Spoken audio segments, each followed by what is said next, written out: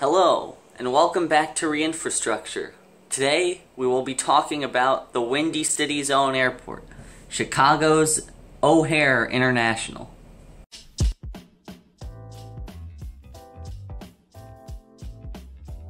Once the largest airport in the world, its beginnings started during World War II as a Douglas aircraft production plant that produced B-17s along with other bombers.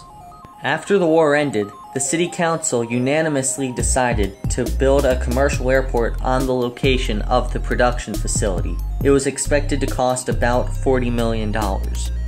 4 years later, in 1949, the city named the airport for Lieutenant Commander Edward O'Hare. He was awarded the Medal of Honor by single-handedly defending the USS Lexington from a Japanese bomber attack. He downed 5 of the 9 attacking bombers, but he died just a year later in 1943. The airport opened to passengers just 6 years later, at the end of October in 1955. Its first flight was a Trans World Airlines flight from O'Hare to Paris. When the first passengers entered the airport, they were not greeted with the same amenities that we have today. All they had were a couple of vending machines filled with drinks and a few snacks. Over the next 2 decades, a few runways were installed and so were a couple more terminals, but other than that, not much happened. But in 1973, the airport got its first security checkpoint and an on-site hotel, with 979 rooms on 10 floors. And after nearly 40 years since the designs for the airport were first drawn up, in 1984, public transit infrastructure was finally put in to connect central Chicago to the airport. After this train line was built, the last major expansion to O'Hare took place. In 1987, Terminal 1, also known as the United Airlines Terminal, and its satellite terminal were built. And just 6 years later, O'Hare constructed a terminal dedicated to the increasing need for international gates, Terminal 5. Along with this was a driverless people mover to connect it all together. However, the most recent runway built was 2 miles long and completed just a few years ago in 2013. It was nicknamed the Cemetery Runway because they had to move nearly 1,500 bodies from their grave sites, some from as early as 1849. That's over 150 years ago. Recently, however, the airport's been losing passengers relatively to some of the other airports, such as Atlanta. It's not like they're running out of people though. They did still have 79 million passengers last year. Recently, the mayor of Chicago, Rahm Emanuel, has wanted to reverse this, and they want to climb the leaderboard again and get to the top of busiest airport in the world. So the airport designed the O'Hare 21 project, about modernizing it and bringing it into the 21st century. It will use no taxpayer money, and it will be much larger, which will make Chicago a better spot for international business.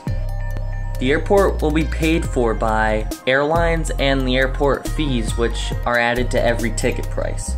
It will come to about $8.5 billion, and it will have 35 extra gates. Up from 185, it will go to 220.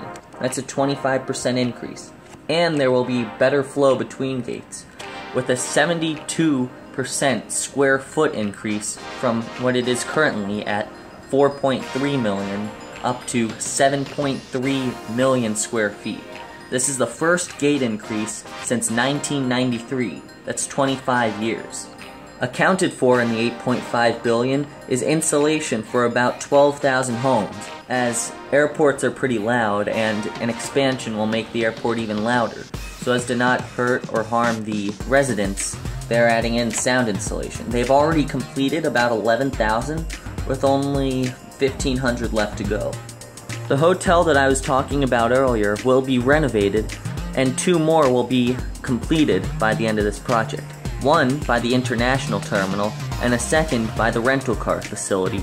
Terminal 1, which is 30 years old, and Terminal 3, which is 56, will both be getting rather large renovations, including a large renovation to Terminal 1's satellite terminal, which will have to connect to the 2 new satellite terminals. Terminal 2, the other 56-year-old terminal, will be getting completely demolished, and it will be replaced with a new and better international terminal. The airport will be more unified, so you can walk from one terminal to the next. Terminal 5 will have more gates and larger gates for bigger and wider planes, and it will have a new parking lot, and it will have extended roadways for better drop-off and pickups to get back to Chicago. On top of all this are 2 new satellite terminals that will be connected by tunnel to Terminal 2 and to the other satellite terminal which already exists. And this tunnel will be extendable in order for it to increase in length for more gates to be added later on. In every one of the terminals, there will be more efficient security gates and bag claims, along with a better check-in spot, including self-check-in. There will be more east-west runways, and there will be fewer ring runways in order to prevent crossing over runways which are dangerous and could cause airplane crashes. The airport itself is getting $700 million for better baggage handling infrastructure and better amenities, such as, well, cleaner bathrooms, which is always nice, better lounges and water fountains, cleaner facilities, all that. In fact, they believe that this renovation will help spur $65 billion of economic activity for the greater Chicago area. There is a plan that may or may not happen. It's called the Western Highway Access, and they're still trying to secure funding for it. It's very hopeful for the people who live in the suburbs of Chicago, as it's an entrance that's on the west side rather than the east side, so they don't have to go through all the traffic to get in through the east side. And that means that they'll have a security checkpoint, and they'll even have a few gates on that side. But it may or may not happen, as there's a lot of red tape there. There is a plan that will happen that will transport people from the center of Chicago to the airport. It's from the Boring Company, which is owned by Elon Musk. It will go from Block 37, which is a big station in the center of Chicago, that is right next to one of the oldest skyscrapers in the world, the Reliance Building. It was built in the early 1890s. Block 37 has a lot of shopping as well. That will connect to O'Hare using small vehicles that will hold about 16 people each, and they will go at 150 miles per hour. They will be about $25, which is cheaper than taxis, but more than the current train that connects people. But since it's all privately funded, the Boring Company gets to keep the money, and no taxpayer money is used. It will work for 20 hours a day, with those extra hours being used for maintenance and track repair and that sort of stuff. And it will work 7 days a week, and all the pods will be climate controlled, they will have luggage, and all the excess dirt that's removed from these tunnels will be used to make bricks and other building materials. While I was editing, I came over a pretty interesting fact.